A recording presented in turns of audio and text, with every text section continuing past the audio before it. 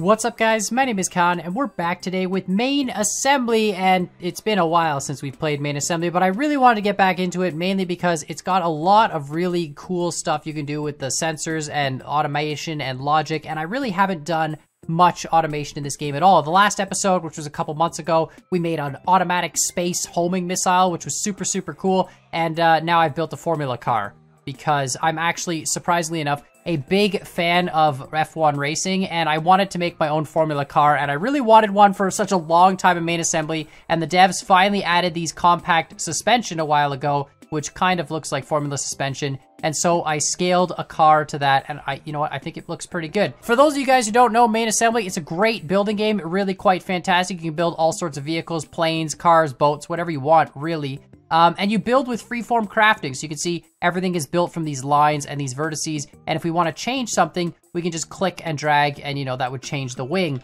Now, the other cool thing about Main Assembly is there's actual aerodynamics that gets calculated on surfaces, and of course you can adjust that. So in this particular build, we're using a material called aeroplastic on these wing surfaces, and that material actually has an increased aerodynamic effect. So the wings actually matter on this car. The faster we go, the more downforce they'll generate. This back wing here generates some downforce, the front one as well, and the whole car body shape does as well, but the aerodynamic resistance of the shapes is a little bit less than this aeroplastic, so you can do some really cool stuff.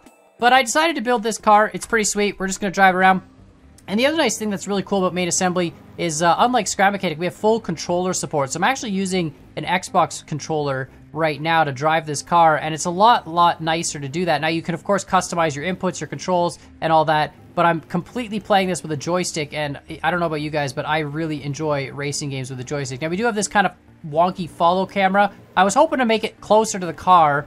I don't know how to make the follow cam closer to the car, but of course we can just follow the car around here. It's kind of nice. We can also turn off the follow cam. And the coolest thing, I put a behind the seat camera on this car. So built into the intake, there's a behind the seat camera, and it lets us do some first person stuff, which is a little bit jittery, but it's still pretty freaking awesome. So I really like this game. I really wanted to get back into it, but of course this isn't the whole episode. This is a Formula car. It's beautiful. I really like it. It's got a handbrake.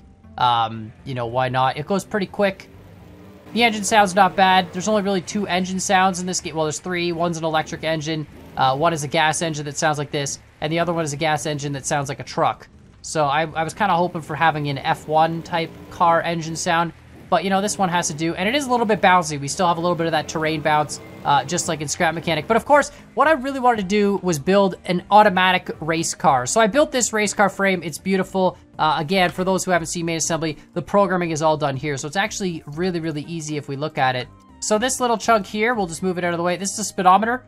So we take the speed, which is calculated from a speed sensor that's built into the chassis, and we basically multiply it by 3.6, and then we output it to the screen as our kilometers an hour speed. I'm Canadian, so you know, we use real units here, and 3.6 times meters per second is equal to kilometers an hour. Then of course we've got this here. This is our camera circuit.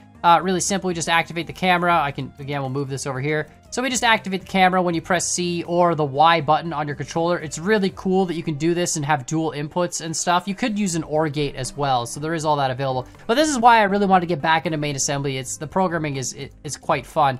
And then we've got, of course, our space or A button handbrake, our D and A to steer, and our WS for power. So that's how your basic car function works. And when you create a car in Main Assembly, it sort of automatically lays out some stuff for you. You can add custom stuff, of course, like the camera, stuff like that. Actually, you can see I really like this camera placement. This looks so cool. Look at that. There's our sneaky little camera just hidden in there. That actually took so long to get it to place properly.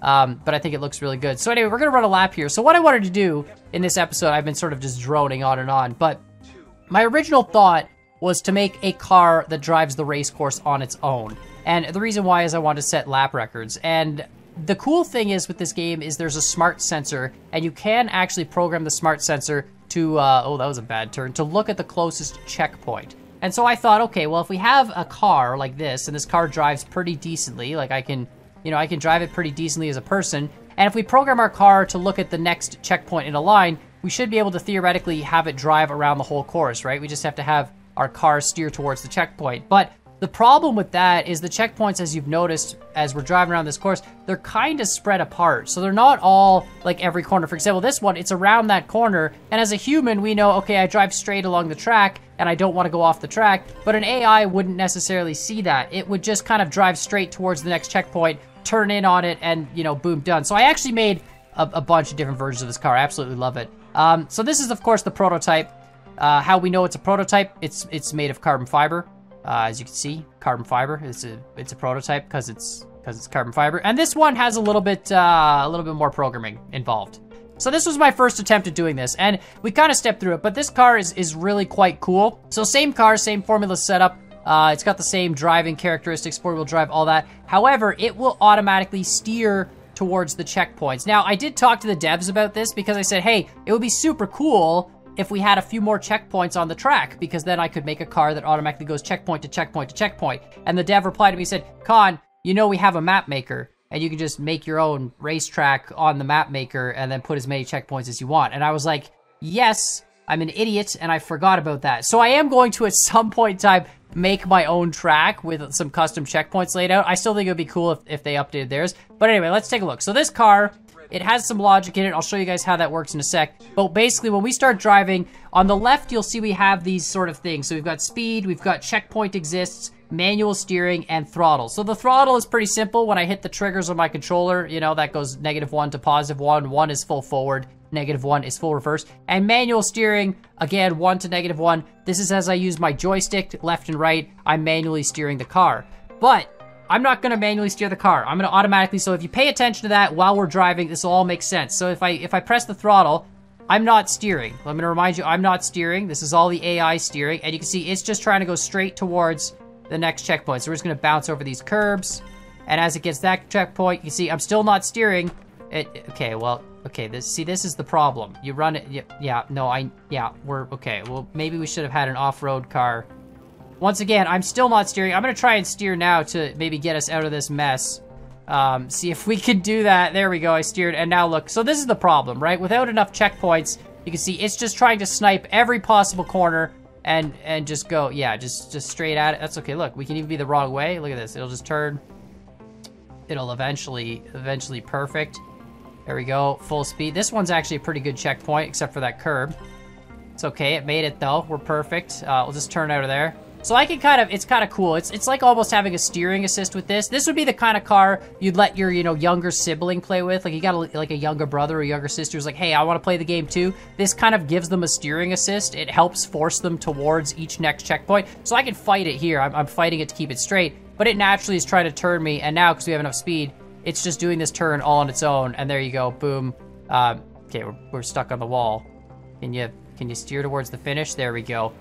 Perfect. So a really cool system, and I'll show you guys how that works. It's actually really, really easy. So inside the car, we've got this smart sense. Oh god, this is a mess. Right up here in the front. It's underneath the front nose piece. Actually, we can just delete this. Oh, what did I just delete? Oh no, I pressed delete on something. There we go, perfect. So there, inside this front chassis nose piece here, you can see we've got the smart sensor. And that smart sensor, we can then use in our programming to do literally whatever we want. But in this case, we've got some basic stuff. So WS power, this is the same normal circuit. We'll leave that alone. That's a distance. This is all the same up here. The camera, the brake, and this is, again, your speedometer. So this is all the same stuff. Actually, we can put that back up here.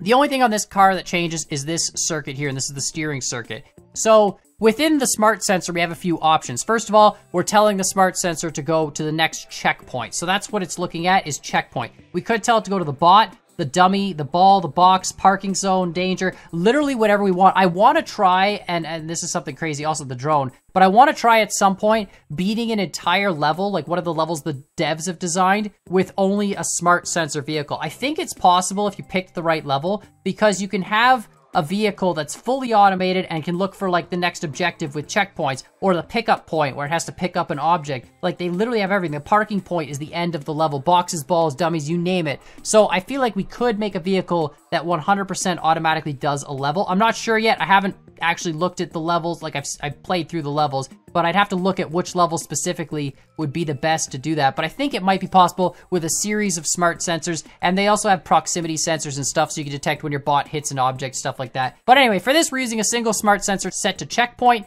I'm pretty sure we can only have one smart sensor track one object, and if you wanted to track two objects with the same vehicle, you'd need a second smart sensor.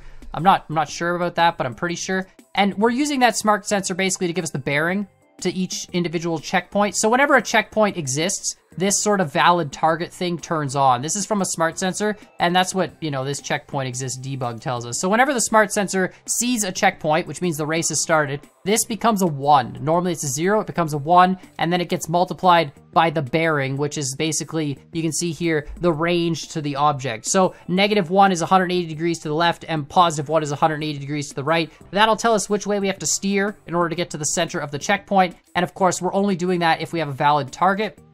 And then we just multiply these by a constant, which I go as number 2.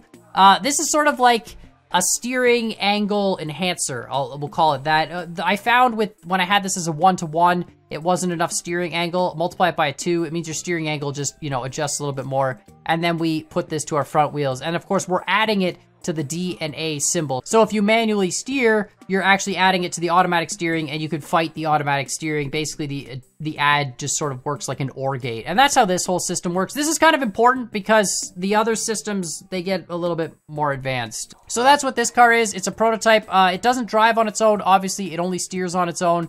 But it's still a really cool car, and I'm definitely going to create my own course with checkpoints at some point. I totally forgot that the game had a map maker until I contacted the devs, and they were like, yeah, Con, you should just make your own map. So I am going to make a map with some nice tight checkpoints, and then make some AI racers, and really try and like tune them. I want to make an AI that's so fast when it races around the course that a player just can't keep up. And so I got to make a good course for it, obviously, with enough checkpoints that I can actually, you know, steer it. But then I want to try and race it myself. And see, right now, obviously, this thing just runs into walls, and I'm way faster. But luckily for me, we built some other cool stuff. So after that idea completely flopped and failed and burned, while I was waiting for the devs' reply, I decided to build my own cars. And since I realized I couldn't actually have the cars, you know, do the track on their own, I figured the next best thing is to have the cars chase me around the track, because then at least I could set some lines together. So this is my first AI car.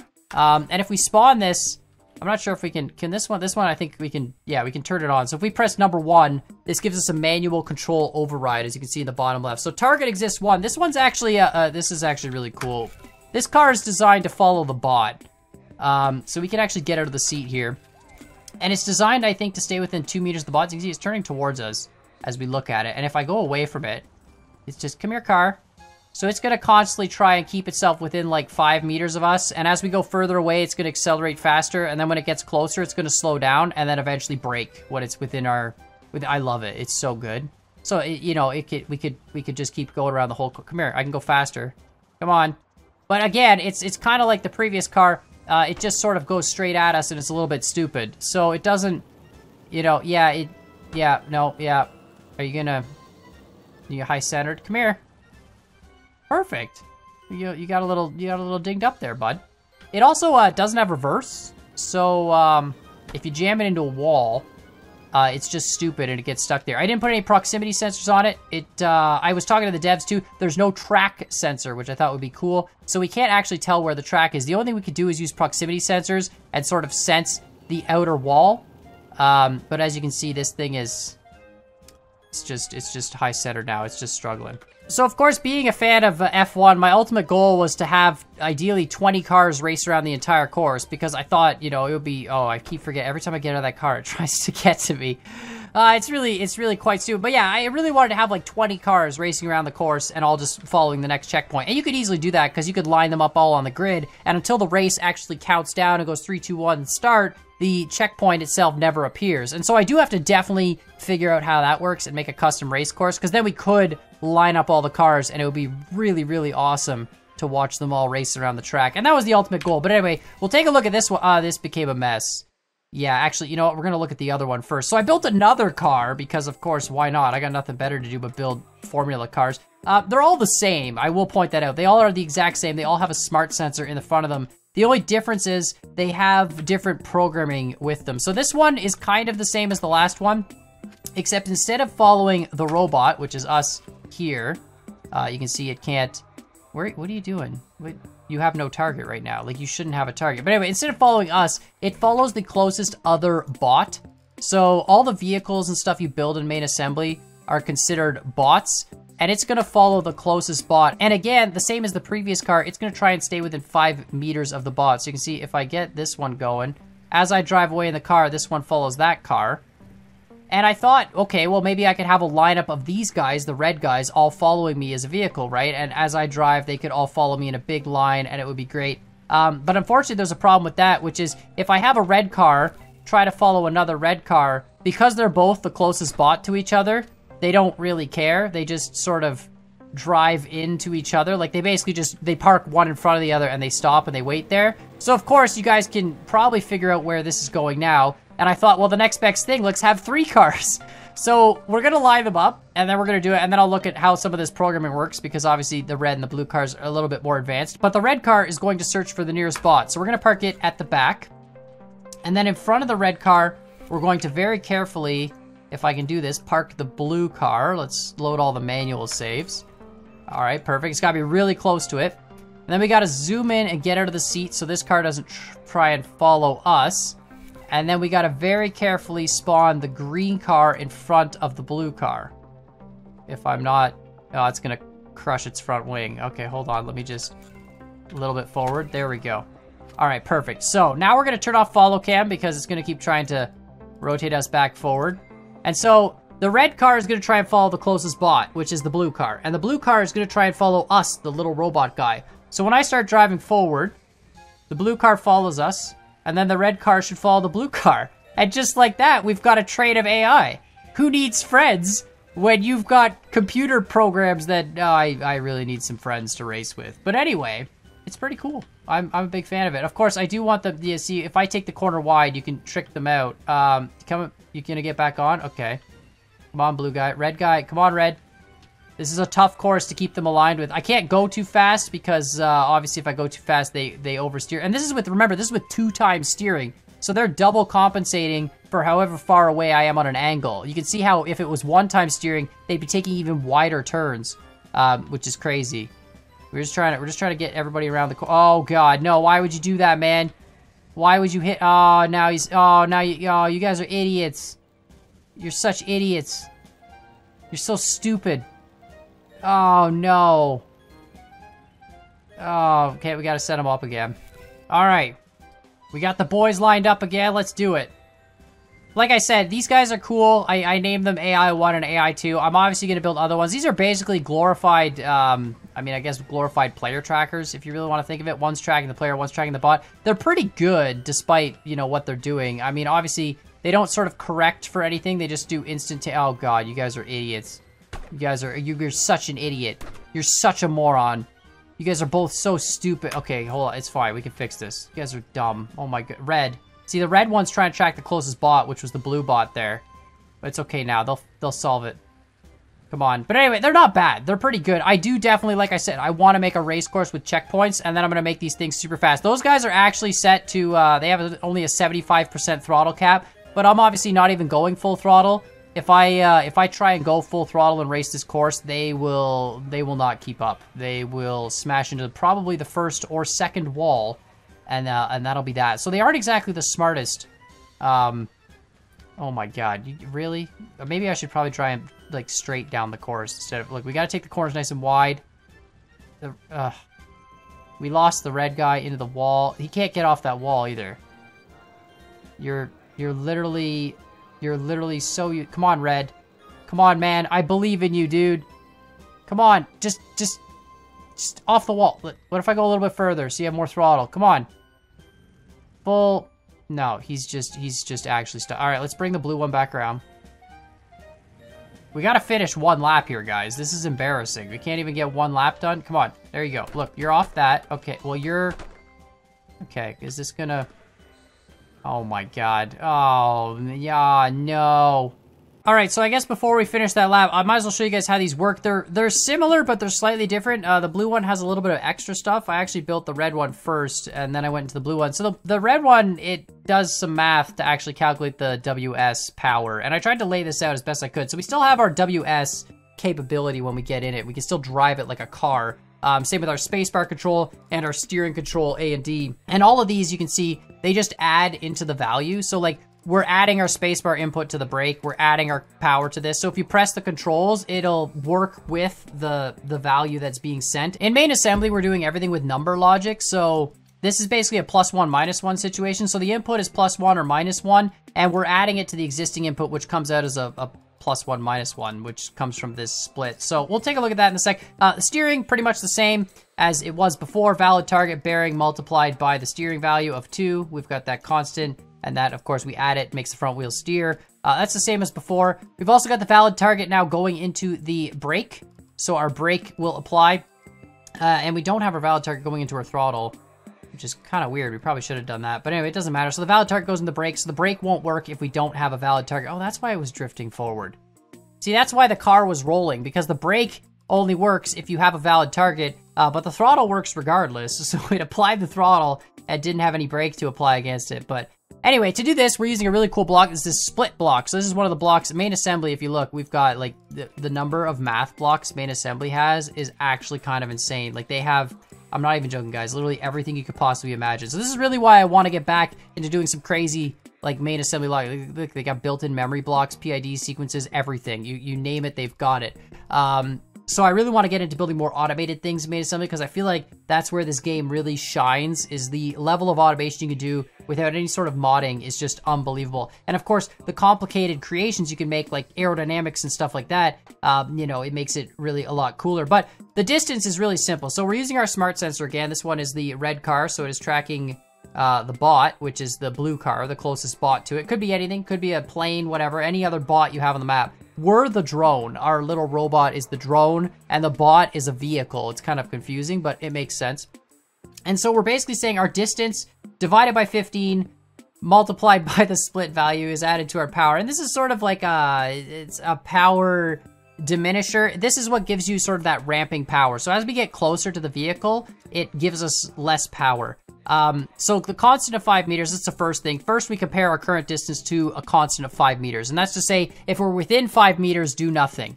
And that's what this split block does. So the split block is kind of weird, but you can see if input A is positive, it's sent to output A. If input A is negative, it's sent to output B, but it's made positive first. So no matter what, we're going to have a 1 output from the split block. And so what's happening here is when we're within 5 meters, it outputs to the brake. And when we're outside of 5 meters, it multiplies it by the power. And it multiplies the power by 15 divided by our distance. So when we're within 15 meters, we're not going to be going full 100% power. And anytime we're over 15 meters, the value will be greater than 1, but the power only accepts a maximum input of 1, so it doesn't matter, even if your power is like 15 or 20 or 30 or whatever. So we're going basically from a range, and as we get closer to 0 meters, that's going to slow down, and when we get within 5 meters, it applies the brake. So it's kind of a simple circuit. It took a little bit to figure out what these two constants should be. Just because if the 5 is too short, then it'll ram into the car, which still happens sometimes at full speed. And of course, if it's too long, then the cars don't stay close enough together going around the corners, which kind of happened. And same with the 15, it's the ramp up time. But the whole circuit works pretty simply. And of course, it lets us have this epic car, which follows literally anything around. So let's spawn this in. And just to show it, I'm going to spawn in an old car I built a while ago. And this is a concept car with an active wing. So this car here, same deal, you know, basic car, but the wing is active. So as we turn, that back wing, you know, folds and then goes flat. And of course, aerodynamics is a real thing. This is a much larger scaled car, obviously, than that formula car. But you can see it doesn't matter because we're also a bot. It'll just follow us around. Of course, I just deked it out. So now oh no, it still got out of there. Come here. No, you're totally screwed. All right, and finally we get to the blue car. Now the blue car is actually pretty much the same as the red car, although it doesn't look the same at all. The only difference is actually this one little circuit in here, this one toggle override. With the red car, it tracks the closest other bot. And so that was actually kind of easy because you can manually drive the red car around as long as there's no other bots on the field. Because if there's no other bots on the field, it doesn't have anything to track, so it just kind of sits there and lets you use all the manual controls. But with the blue car, because it's trying to track the player, it's tracking the drone, which is the little player robot, it needed this override. And basically the override takes a look at the valid target, and if the valid target subtracts the override value, then it sets it to a 0. So it's looking for a valid target, which it's always gonna have because the player is always on the map, no matter what. So it always has a valid target, which means this is always a 1. And if we turn on this 1 override, it shuts that off. And so if we spot it, you can see, look, the wheels are already tracking me. They're trying to get to me as a robot. But if I press 1, it turns on that manual control in the bottom left, and you can see target exists becomes 0. So target exists is 1, it's trying to find me, target exists becomes 0. And of course, if target exists is 1, and I get out of the car, you know, it's gonna try to get towards me. Even if I go up super, super high, it doesn't care. It's gonna still steer towards where I would be on the ground. So really, really cool stuff. I love making automated stuff, though. Automated stuff is so fun to me. Like, it took so long to make this car. The thing with main assembly, which is beautiful but terrible at the same time, is you have really a lot of control over the crafting. You can see with this car, there's a lot of curved surfaces, and it all makes a difference. You can affect exactly where your wheels are positioned, how high they are off the ground. You can even affect the camber of the wheels. These wheels have camber. The red guy just spun out. Red, dude, come on, dude. Come on, stick with the freaking group, dude. But anyway, you can adjust everything in main assembly, and that's great, and I love it. But it also makes it super difficult to make a really good vehicle. You gotta, like, really tune everything and really think about it. This red car is, oh my god, it's like the worst, dude. Just stick with the group, man. But anyway, I love it, but it took a long time, so it just spun out. Oh, the blue guy just rear-ended. Oh, no, guys, come on, guys. Well, the blue guy just spun out. Red guy's just, what is he doing? He's just drifting in. What do you guys do? Are you guys, like, are you okay? Oh my god. Bro. Okay, let's, hold on. Can everybody just chill? No chill. Zero chill. These vehicles have no chill. Third time's the charm, I guess. But anyway, like I was saying, main assembly, a wonderful game. Let me know, of course, what you guys think in the comments down below. There's another few builds I'd really like to try in main assembly. And like I said, the next thing I want to do with this car is actually build a proper course for it. That has a lot of checkpoints, and then make a version like that that has its own throttle control and tries to race through the corners, because it's not just as simple as point towards the checkpoints. These ones are super simple. They're just designed to point, you know, at the next target and go towards it. But when it comes to actually racing a car, you need it to slow down in the corners and not do like this stuff. Like, you just freaking took him out? Look, so the red guy takes out the blue guy, right? And now is following the blue guy and just taunting him. Look, I'm gonna get, come here, come towards me, bro. Come on, come on. No, stop. You stupid car. Come here. Can we flip him back? Come on, flip. No, I blew a tire on red. Okay, well, red's missing a tire. Can we just, and blue's, okay. This is an epic fail. This is, you guys are, I'm trying to just demonstrate something and you guys just suck. Since these guys won't cooperate on the long course, we're going to try the short course. But definitely, let me know what you guys think in the comments down below. Like I said, I'm going to make a checkpoint race that's actually properly set up for AI with lots of checkpoints along it. So there's lots of stuff you can use as references to make sure your AI will follow the whole circuit. I was a little bummed out when I noticed the checkpoints on this one. I honestly was hoping to make a complete formula car that would follow these races on their own. And of course, I could race them against each other rather than having them follow each other. But I really like the look of this vehicle and how it came out. And then on top of it, you have to spend some time programming it and tuning it. And oh my god, you know what? We're just leaving the red guy. I don't even care, bro. You had your chance. You keep screwing it up. You took it too wide. I don't even care. You're just stuck behind. But yeah, let me know what you guys think in the comments down below. Make sure, of course, hit that like button, hit the subscribe button. Give me other ideas for main. Guys, the tracker is pretty sweet. There's like, I haven't even talked about it. There's altitude sensors, there's velocity sensors, there's all sorts of detection systems in main assembly that would let us do really cool stuff. For example, like autopilot systems for planes, which I haven't even gotten into, but you can make a really consistent plane in main assembly that flies with aerodynamics. And then of course we could put an entire autopilot programmed system into it. All sorts of really cool stuff. But let me know what you guys think. Make sure you hit those buttons. And as always, I hope you guys enjoyed this video, and we'll see y'all next time. Look, this blue one's great. The blue one's, like, doing real well. It's just the red one that sucks. They're the exact same, though. Oh, well. This thing's perfect.